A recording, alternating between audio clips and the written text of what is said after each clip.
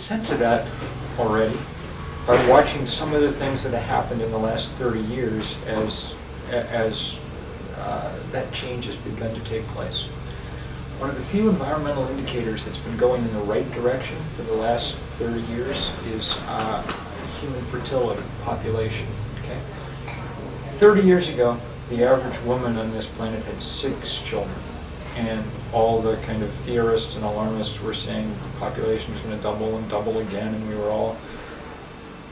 People went to work on that, first in the West, but very quickly in the developing countries of the world.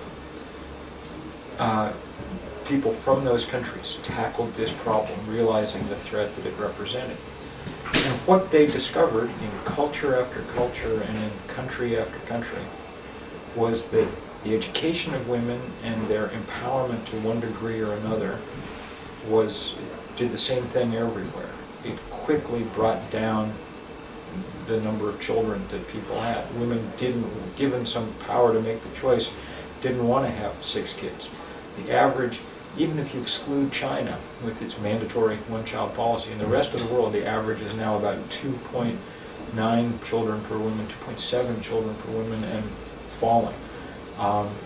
Demographers think that we're not going to double in population again. We'll go from about 6.33 billion at the moment to something like 9 billion by mid-century.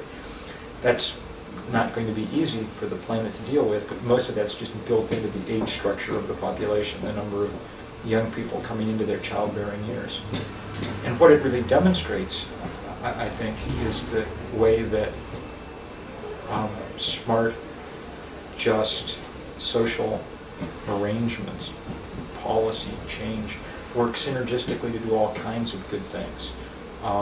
You know, as population comes down, all kinds of other threats begin to diminish some as well. And we waited a long time to get started, unfortunately. But to me, that's the clearest proof that talking about gender equality is important, not just for abstract reasons of justice, but for the most palpable reasons, the most practical reasons of you know, resource distribution and the future that there are. Mm-hmm.